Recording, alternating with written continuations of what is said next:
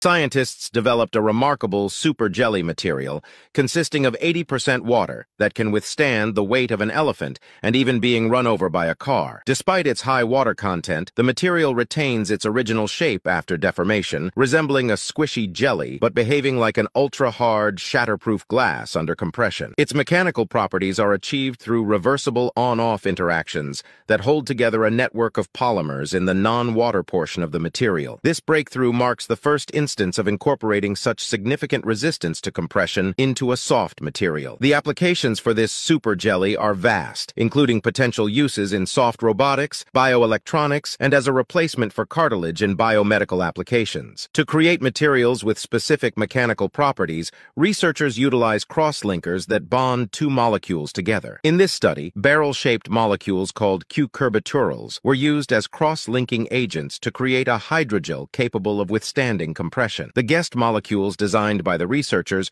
preferentially remain inside the cavity of the cucurbituril for an extended period, tightly linking the polymer network and enabling its resilience under compression. The researchers also discovered that the compressive strength of the material could be easily controlled by modifying the chemical structure of the guest molecule. This breakthrough in material design opens up exciting possibilities for creating versatile and robust hydrogels with tailored mechanical properties.